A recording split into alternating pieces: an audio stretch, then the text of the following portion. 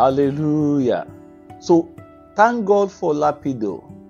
He allowed Deborah to express herself. And you know, what people don't know is that whoever, a father, parents, senior brother, junior brother, if you help anyone that you discover have something to offer the world, you'll be the number one blessed.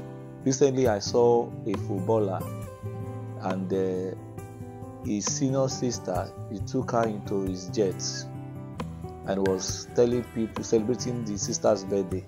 Now, if the sister frustrated him when he was trying to play ball and he didn't become a successful footballer, she will not enter jet. And she might never see the privilege to enter a plane till she dies.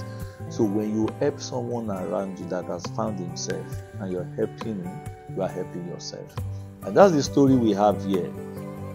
You know, she discovered herself. And there was a man called Barak. Barak was the head of the army. And there's a man or president called Jabin. Jabin is the head of the army of the enemy. And Deborah was praying, and God told her that call Barak, let him gather the army. I'm going to give victory to the nation. If you read Judges chapter 4, from 6 to 9, you will see how Barak refused to go. But I said, no, I'm not going. They said, you go with me. Now, Sama, God has not given us the spirit of fear. 2 Timothy chapter 1:7. Fear has destroyed many destiny. Fear has refused many people to discover who they are.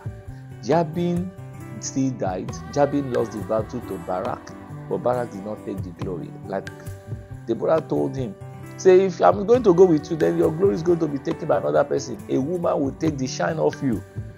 She said, doesn't mind. Sir, don't let fear destroy your purpose. Find yourself in Christ.